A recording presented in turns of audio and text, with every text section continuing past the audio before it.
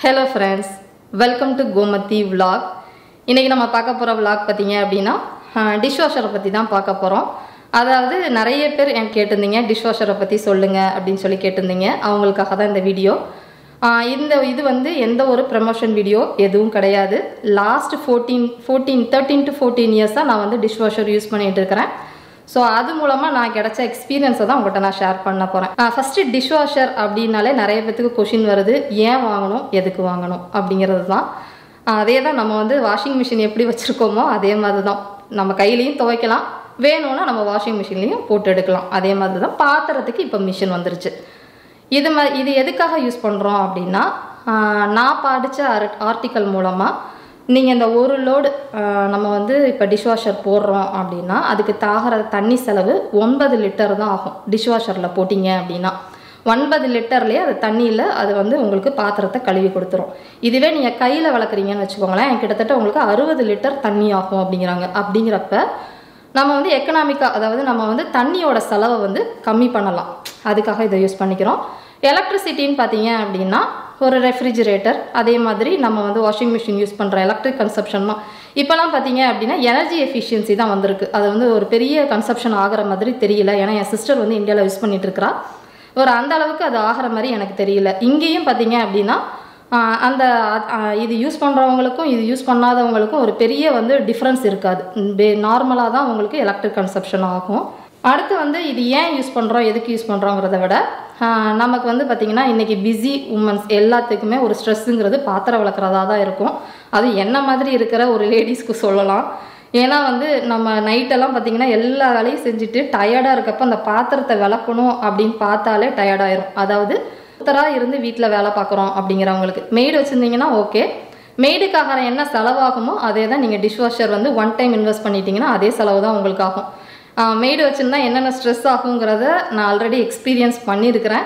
அந்த ஸ்ட்ரெஸ்ஸுக்கு இது வந்து ரொம்ப கம்மியாக தான் இருக்கும்னு சொல்லுவேன். அடுத்து வந்து பாத்திரத்தை உங்களுக்கு நல்லா டீப் க்ளீன் பண்ணுறத விட அதை வந்து டிஸ்இன்ஃபெக்ட் பண்ணி கொடுத்துரும். கடைசி சைக்கிள் பார்த்திங்கன்னா சுடுதண்ணியில் நல்லா கழுவும். அந்த மாதிரி வாஷ் பண்ணுறப்ப, அதாவது ரின்ஸ் பண்ணும்.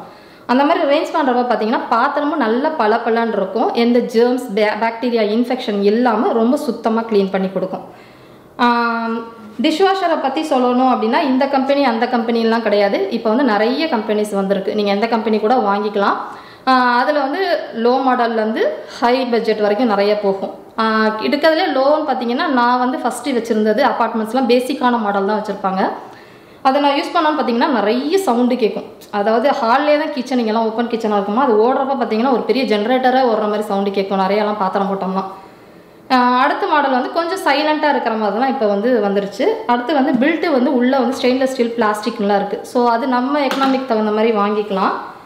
இப்போலாம் பார்த்தீங்கன்னா டிஷ்வாஷர், அதாவது ஃபாரினில் கிடையாது, நம்ம இந்தியாவில் இருக்கிறீங்க அப்படின்னா டிஷ்வாஷர்லேயே 3 மாடல்ஸ் இருக்குது. ஒன்று வந்து பில்டின், அதாவது கேபினட்டுக்குள்ளேயே இங்கே வந்து ஃபிட் பண்ணிவிடுவாங்க. நீங்கள் வந்து இப்போ மாடுலர் கிச்சன் பண்ண போகிறீங்க அப்படின்னா கிச்சன்லேயே வந்து உங்களோட டிஷ்வாஷரை செட் பண்ணி கொடுத்துருவாங்க. அடுத்து இன்னொன்று வந்து பார்த்தீங்க அப்படின்னா நம்ம வாஷிங் மிஷின் மாதிரி தனியாகவும் வச்சுக்கலாம். நீங்கள் வந்து இந்த மாதிரி கேபினட்டுக்கு இல்லாமல் உங்களுக்கு வந்து வாஷ் ஏரியாவில் இடம் இருக்குன்னா நீங்கள் அந்த மாதிரி வச்சுக்கலாம். இன்னொரு மாடல் பார்த்தீங்க அப்படின்னா கவுண்டர் டாப்லேயே வச்சுக்கிற மாதிரி ஒரு மாடல் கூட இருக்குது அப்படின்னு நான் கேள்விப்பட்டேன். பட் என்னோடதுன்னு பார்த்தீங்கன்னா பில்டின் டைப் தான். நான் வச்சுருக்கிறது வந்து whirlpool பிராண்டு. அது உள்ளே பார்த்தீங்கன்னா ஸ்டெயின்லெஸ் ஸ்டீல் பில்டின்னு. இப்போ பார்த்தீங்கன்னா இதில் ஒரு மேலே ஒரு ரேக் இருக்கும், கீழே ஒரு ரேக் இருக்கும். இது வந்து பார்த்தீங்கன்னா ஸ்பூன்ஸ்லாம் வைக்கிற இடம். ஸோ இந்த இது மட்டும் பார்த்தீங்கன்னா ஒரு மாடலுக்கு ஏற்ற மாதிரி மாறும். சிலது வந்து இதே பேஸ்கெட் வந்து பார்த்தீங்கன்னா நம்ம கீழே இந்த ரேக்லேயே மிடில் வைக்கிற மாதிரி வச்சுருப்பாங்க. ஸோ எந்த மாதிரி பிராண்ட் பொறுத்து தான் அது. இதில் யூஸ் பண்ணுற சோப்புன்னு பார்த்தீங்கன்னா இங்கே தான் போடணும். பவுடரில் வருது, லிக்விடில் வருது, அந்த மாதிரி வேணால் யூஸ் பண்ணிக்கலாம். இப்போ என்னோட இதில் பார்த்தீங்க அப்படின்னா இந்த ஃபஸ்ட்டு ரேக்கில் மட்டும் நீங்கள் பெரிய பாத்திரங்கள் ஏதாவது வைக்க போகிறீங்க அப்படின்னா அதுக்கேற்ற மாதிரி நீங்கள் வந்து இந்த இதை வந்து ஹைட் அட்ஜஸ்ட் பண்ணிக்கலாம். இப்போ பார்த்தீங்கன்னா இந்த மாதிரி வச்சுட்டீங்க அப்படின்னா சின்ன சாமான்கள் வைக்கிறது, கீழே வந்து நீங்கள் பெரிய சாமான்கள் வச்சுக்கலாம். சப்போஸ் உங்களுக்கு மேலே பெரிய சாமான்கள் வைக்க போகிறீங்க அப்படின்னா இப்படி அமுத்திட்டோம் அப்படின்னா உள்ளே போயிடும். ஸோ இங்கே நீங்கள் பெரிய சாமான்கள்லாம் வச்சுக்கலாம். இதுக்கு யூஸ் பண்ணுற சோப்பு எல்லாமே பார்த்தீங்கன்னா இந்த டோரில் தான் இருக்கும். மோஸ்ட்லி எல்லா இதுலேயுமே பார்த்தீங்க அப்படின்னா இந்த மாதிரி டோரில் தான் கொடுத்துருப்பாங்க. இதில் நிறைய வெரைட்டிஸ் ஆஃப் பவுடரில் வருது, அந்த மாதிரி பாட்ஸில் வருது. நான் வந்து அதை உங்களுக்கு சொல்கிறேன். இந்த இது பார்த்தீங்க அப்படின்னா ரின்ஸ் எய்ட் அப்படின்னு சொல்லுவாங்க, அது ஊற்றுற இடம். பட் இது வந்து தேவைப்படாது. நீங்கள் வந்து இதுக்கு பதிலாக அந்த பாட் வாங்கிக்கிட்டீங்க அப்படின்னா இந்த ரின்ஸ் எய்டு வந்து யூஸ் பண்ணணும்னு அவசியம் கிடையாது. இதுக்கு கீழே பாருங்கள், இதுதான் வந்து ஃபில்டர். இந்த ஃபில்டரில் வந்து நீங்கள் அன்லாக்கு லாக் பண்ணிக்கலாம். இதை வந்து ஓப்பன் பண்ணிவிட்டு இப்போ பார்த்தீங்கன்னா இந்த மாதிரி ஓப்பன் பண்ணிங்க அப்படின்னா அதில் ஏதாவது கிளாக் ஆகிருக்கு, நம்ம ஏதாவது போட்டு டஸ்ட் ஏதாவது மாட்டிக்கிச்சு அப்படின்னா இதை நீங்கள் க்ளீன் பண்ணிங்கனாலே போயிடும். மோஸ்ட்லி வந்து நான் வந்து லைட்டாக ரின்ஸ் பண்ணிட்டு தான் உள்ளே வைப்பேன். சில பேர் வந்து லைட்டாக ரின்ஸ் பண்ணாமல் அந்த பெருசாக இருக்கிற சாமான்களோடய வைப்பாங்க. அப்போ வந்து உங்களுக்கு இதில் நிறைய வந்து கிளாக் ஆகிக்கும். நீங்கள் இதை வந்து அன்லாக்கும் பண்ணிக்கலாம். என்னோட சிஸ்டர் வச்சிருக்கிறதுல இங்கே ஒரு ஆப்ஷன் கொடுத்துருக்குறாங்க. அது என்னன்னா, சப்போஸ் உங்கள் வீட்டில் இருக்கிறது ஹார்ட் வாட்டர், அதாவது உப்பு தண்ணியாக இருந்துச்சு அப்படின்னா பாத்திரங்கள் உங்களுக்கு க்ளீன் ஆகாது இல்லையா? ஸோ அந்தப்ப இந்த இடத்துல வந்து ஒரு மூடி மாதிரி கொடுத்து அதுக்கு ஒரு சால்ட் கொடுக்குறாங்க. அது போட்டுக்கிட்டீங்க அப்படின்னா உங்கள் டிஷ்வாஷரு நல்லா க்ளீனாகவும் இருக்கும், கழுவுற பாத்திரமும் நீட்டாக இருக்கும் அப்படின்னு சொல்லி கேள்விப்பட்டேன். டிஷ்வாஷருக்கு யூஸ் பண்ணுறதுக்குன்னு பார்த்தீங்கன்னா சோப்பு நிறைய வகையான பிராண்டில் கிடைக்குது, நிறைய வெரைட்டி கிடைக்குது. அதாவது லிக்விட் ஃபார்ம்லேயும் கிடைக்குது, இன்னொன்று வந்து பவுடர் மாதிரி நம்ம டைடு பவுடர்லாம் கிடைக்கும் இல்லையா, அந்த மாதிரி இதுலேயும் கிடைக்குது. நான் யூஸ் பண்ணுறது பார்த்திங்கன்னா இந்த மாதிரி பாட் மாதிரி உள்ளது யூஸ் பண்ணிகிட்டு இருக்கிறேன். இது வந்து பார்த்திங்கன்னா நான் ரின்ஸ் எய்டுன்னு ஒன்று சொன்னேன் இல்லையா, அதோடையே இருக்கும். ஸோ நீங்கள் வந்து அதை தனியாக வந்து யூஸ் பண்ணணும்னு அவசியம் இல்லை. நான் whirlpool பிராண்ட்லேயே அவங்க சஜஸ்ட் பண்ணனால இதை யூஸ் பண்ணி பார்த்தேன். நான் ரொம்ப இது சாட்டிஸ்ஃபைட் ஆகிடுச்சு. ஏன்னா வந்து நான் பழசாக நிறைய யூஸ் பண்ணியிருந்தேன், எனக்கு அந்தளவுக்கு சாட்டிஸ்ஃபேக்ஷன் இல்லை. அதுக்கேற்ற மாதிரி நீங்கள் உங்கள் பட்ஜெட்டுக்கு ஏற்ற மாதிரி நீங்கள் வாங்கிக்கலாம். இப்போ அடுத்த ஒரு சில கொஷின் சந்தேகம் வரலாம் உங்களுக்கு, ஏன் வந்து தனியாக டிஷ்வாஷருக்கு தனியாக தான் வாங்கணுமான்னு. கட்டாயம் தனியாக தான் வாங்கணும்.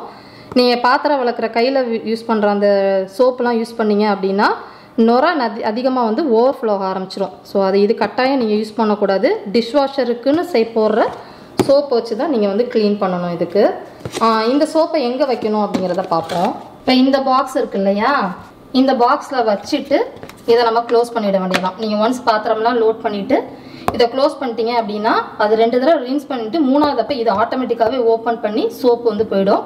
சப்போஸ் நீங்கள் பவுடர் ஃபார்மேட்டில், அதாவது இங்கே வந்து பவுடராக போடுறீங்க அப்படின்னா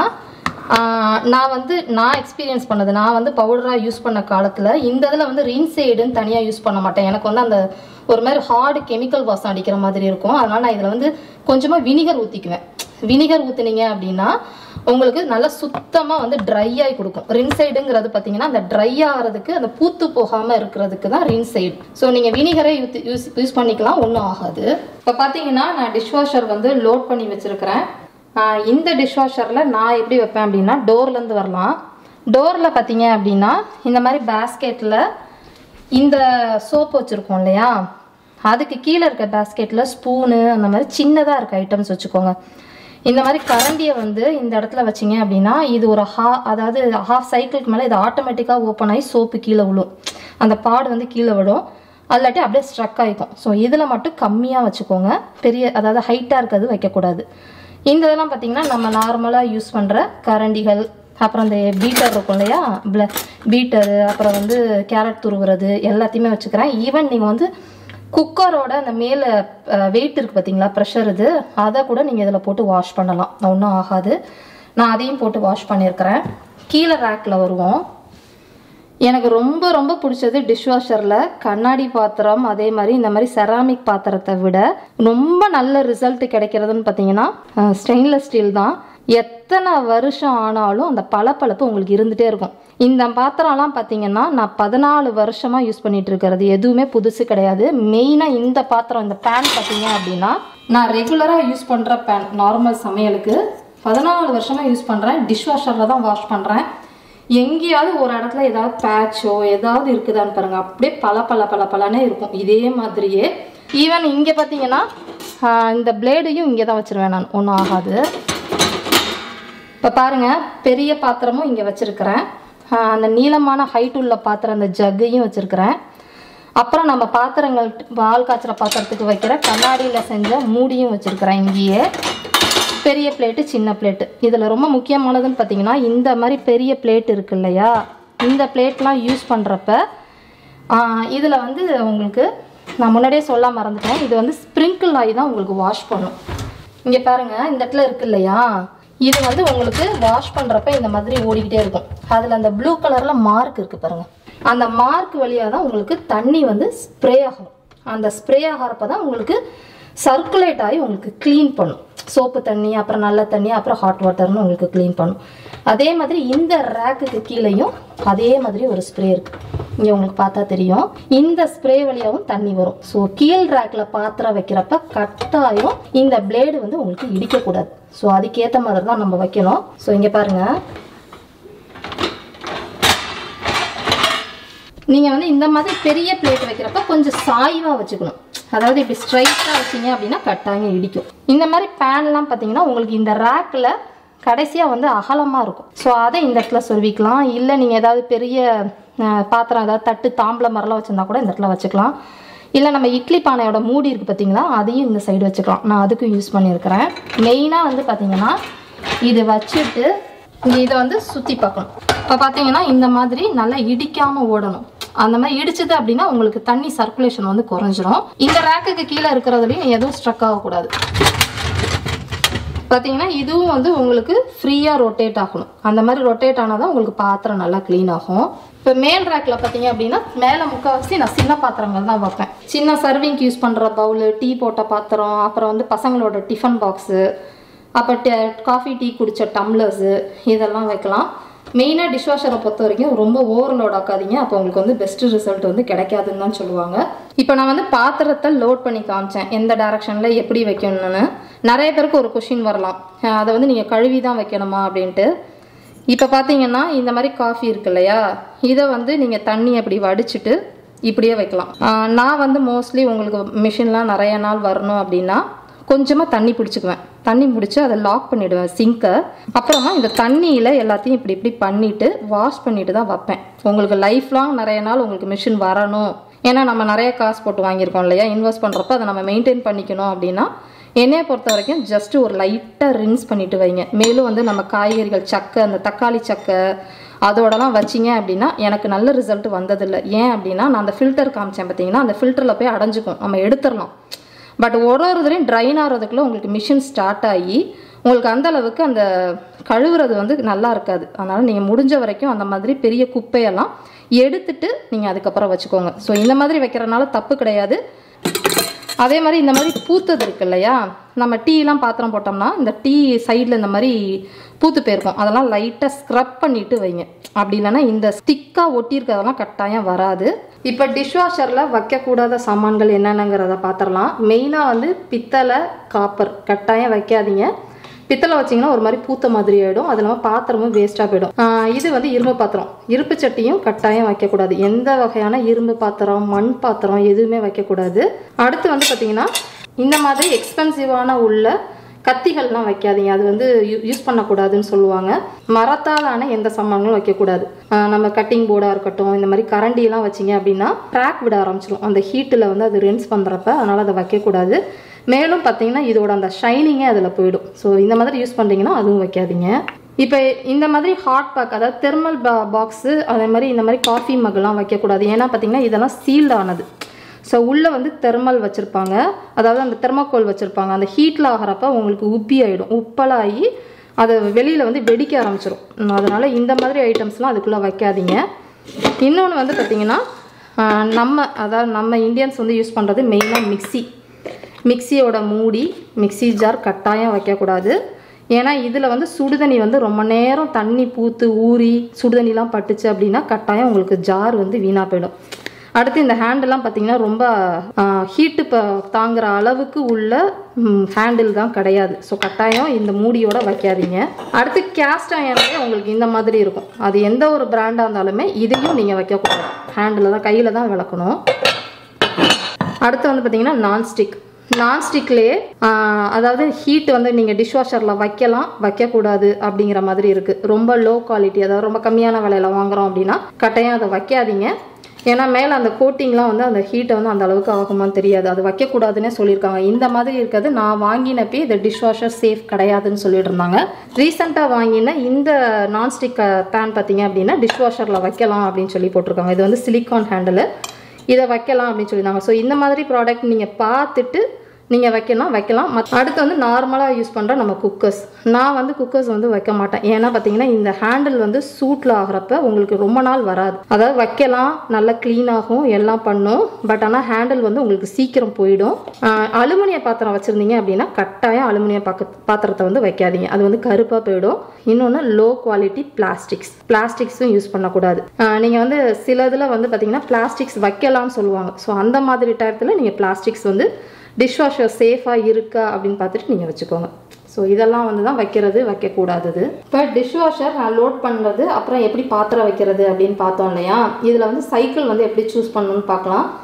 மிஷின்ஸை பொறுத்த வரைக்கும் பேசிக்காக 2-3 சைக்கிள்ஸ் தான் இருக்கும், நிறைய சைக்கிள்ஸ் இருக்காது. நீங்கள் வந்து அட்வான்ஸ்டு மாடல் போக போக தான் உங்களுக்கு சைக்கிள்ஸ் நிறையா இருக்கும். இப்போ நான் வந்து பார்த்தீங்க அப்படின்னா இந்த 1 hour வாஷ் அப்படிங்கிற சைக்கிள் தான் சூஸ் பண்ணிக்குவேன்.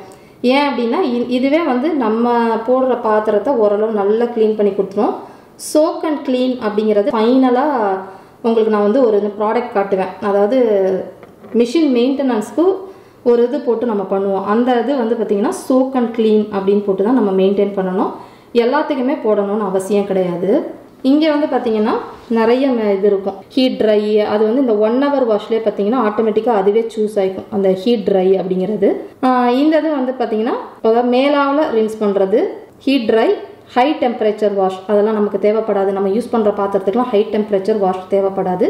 டார்கெட் க்ளீன் ஒன்லி வந்து பார்த்தீங்கன்னா சூஸ் பண்ணுறது 1 hour வாஷ் பண்ணிங்கன்னா ஹீட் ட்ரை பண்ணி ஜஸ்ட் 1 hourல பாத்திரம்லாம் கழுவிடும். ஸோ இது வந்து கம்பெனி மாறும். இது வந்து நான் வச்சுருக்கிறது வந்து whirlpool பிராண்டு. நீங்கள் வந்து இந்தியா பிராண்டு, BOSCH பிராண்டு, அது மாதிரி நிறைய இருக்குது. அதில் சைக்கிள்ஸ் நீங்கள் பார்த்துக்கோங்க. இப்போ பார்த்தீங்கன்னா டிஷ்வாஷரில் சொல்லக்கூடிய எல்லாத்தையுமே சொல்லிட்டேன். எந்த ஒரு சாமான் வாங்குறதா அப்ளையன்ஸ் ஒன்று வாங்குகிறோம் அப்படின்னா அது மெயின்டெனன்ஸ் இல்லை அப்படின்னா உங்களுக்கு நிறைய நாள் வராது. ஸோ நான் இந்த டிஷ்வாஷருக்கு என்னென்ன மெயின்டைன் பண்ணுறேன் அப்படிங்கிறத பார்ப்போம். மந்த்லி ஒன்ஸ் கட்டாயம் பண்ணிக்கோங்க, அப்போ வந்து உங்களுக்கு நிறைய நாள் வரும். இப்போ நான் அதுக்கு என்னென்ன யூஸ் பண்ணுறேன் அப்படிங்கிறத பார்க்கலாம். பேக்கிங் சோடா பார்த்தீங்க அப்படின்னா ஒரு 1/4 கப் அளவுக்கு பேக்கிங் சோடாவை போட்டுருவேன். கிட்டத்தட்ட 1 லிட்டர் அளவுக்கு வினிகர் எடுத்து அதில் ஊற்றிட்டு நீங்கள் வந்து இதை நார்மலாக வாஷ் மோடில் போட்டுட்டு ஒரு தடவை வாஷ் பண்ண வச்சுருங்க. அந்த மாதிரி வாஷ் பண்ணுறப்ப என்ன ஆகும் அப்படின்னா அதில் இருக்கிற ஏதாவது அடப்பு இதெல்லாம் இருந்துச்சுன்னா போயிடும். நெக்ஸ்ட்டு டைம் உங்களை பாத்திரம் ட்ரை ஆகிறப்ப பார்த்தீங்கன்னா உங்களுக்கு அந்த பெஸ்ட்டு ரிசல்ட் வந்து உங்களுக்கு கிடைக்கும். இல்லை அப்படின்னா இந்த மாதிரி மார்க்கெட்டில் சில ப்ராடக்டே விற்கிது. ஃபினிஷில் வந்து பார்த்தீங்க அப்படின்னா மிஷின் கிளீனிங்க்குனே ப்ராடக்ட்ஸ் விற்கிது. இதை வந்து பார்த்தீங்கன்னா ஹோலே போடக்கூடாது. இதை ஜஸ்ட்டு இந்த மார்க் கொடுத்துருக்காங்க பார்த்தீங்களா, அதை வந்து அப்படியே நீங்கள் அந்த ரேக்கில் இருக்க கம்பியில் இதை சொருவிடணும். அது அப்போ பார்த்தீங்கன்னா ஒரு சின்ன ஓட்டை தான் இருக்கும். அந்த ஓட்டை வழியே அந்த லிக்விட் வந்து கொஞ்சம் கொஞ்சமாக வரும். ஸோ எல்லா மிஷின்லேயும் பார்த்தீங்கன்னா செல்ஃப் க்ளீன் அப்படின்னு ஒரு மோடு இருக்கும். அந்த மோடை நீங்கள் ஆன் பண்ணிவிட்டு விட்டீங்க அப்படின்னா ஒரு 3லேருந்து 4 மணி நேரம் வாஷ் பண்ணும். அந்த மாதிரி வாஷ் பண்ணுறப்ப உங்களுக்கு பார்த்தீங்கன்னா லைஃப் லாங் நிறைய நாள் உங்களுக்கு வரும். பட் நான் இந்த ப்ராடக்ட் பார்த்தீங்க அப்படின்னா கிட்டத்தட்ட ஒரு 6 மாதத்துக்கு ஒரு தடவை யூஸ் பண்ணுவேன். இந்த இது வந்து அடிக்கடி யூஸ் பண்ண மாட்டேன், கெமிக்கல் அப்படிங்கிறனால. நான் இதில் வந்து பேக்கிங் சோடாவும் வினிகரும் பார்த்தீங்கன்னா மந்த்லி ஒன்ஸ் நார்மல் சைக்கிளில் போட்டு ஆன் பண்ணி விட்டுருவேன். சோப்பெல்லாம் எதுவும் போட மாட்டேன். மிஷின் நல்லா தான் இருக்கும். நான் ஈவன் அப்பார்ட்மெண்ட்டில் இருக்கிறப்பையும் அந்த ஸ்மெல்லெல்லாம் வராது, உங்களுக்கு அந்த பேட் ஸ்மெல்லாம் வராது. ஏதாவது ஸ்ட்ரக் ஆகிடுச்சு, உள்ளே போய் மாட்டிக்கிச்சு, அந்த மாதிரி எதாவது இருந்தாலும் அந்த ஸ்மெல் எதுவும் வராது. ஸோ இது வரைக்கும் நான் அந்த டிஷ்வாஷரை பற்றி ஓரளவு எல்லாமே கவர் பண்ணியிருப்பேன்னு நினைக்கிறேன். நீங்கள் வாங்கணும்னு நினைக்கிறவங்க அதை டிஷ்வாஷரை பற்றி சந்தேகங்கள் ஏதாவது இருந்தவங்களுக்கெல்லாம் ஓரளவு கிளாரிஃபை ஆகிருக்கும் அப்படின்னு நினைக்கிறேன். இது இல்லாமல் ஏதாவது டவுட் இருந்து அப்படின்னா கமெண்ட் செக்ஷனில் சொல்லுங்கள். இந்த வீடியோ பிடிச்சிருந்தது அப்படின்னா லைக் பண்ணி கமெண்ட் பண்ணுங்கள். மறக்காமல் நம்ம கோமதி vlog சேனலை சப்ஸ்கிரைப் பண்ணி வச்சுக்கோங்க. தேங்க்ஸ் ஃபார் வாட்சிங்.